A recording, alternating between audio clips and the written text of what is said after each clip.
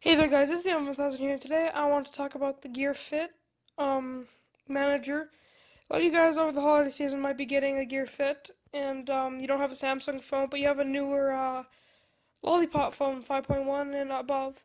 Well, I'm here to tell you that you can still get the file manager, but it's harder to find because I looked all over YouTube and I couldn't find any copies of the 5.1. I could only find the KitKat versions in older videos. But I went to the XDA developers site and found this right here where it says Lollipop Gear Fit Manager. Right there where it blinked. That's the APK file that you would use, and I'll put this in the link description, like the thing. Copy it now, why not? And anyways, so if we go back to our home screen, everything works pretty good. Like if you go to the home screen styler, you can use like the different home screens. Like if I click one, it'll go on to the sorry about that, to my device. The clock switcher one works except for the one where it says London there, this one. And this one, because the location doesn't work properly. It just crashes the app. It's very finicky. And the layout, like if I, sorry about that.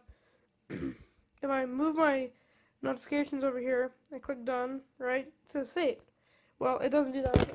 If I check, oops, sorry. I click my smartwatch and I look.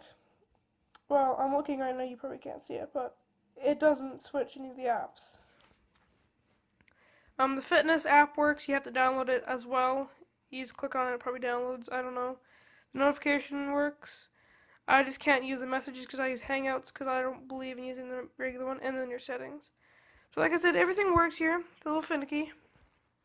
But for the most part, it all works really good and well, and I've been using it for the past while now. And it's pretty good. Like, my watch works pretty well. Sometimes I don't get, like, the income notifications, like from Hangouts or stuff, like from third-party apps. And I don't always get the text, which kind of pees me off. That it would make me use messaging, because if you look, messaging looks stupid. I'm not going to show you because I don't want you to read my messages, but messaging looks really stupid. But anyways, guys, that's all I really want to talk to you about with this video tutorial. And make sure to like, comment, subscribe. Sorry I'm really rambling.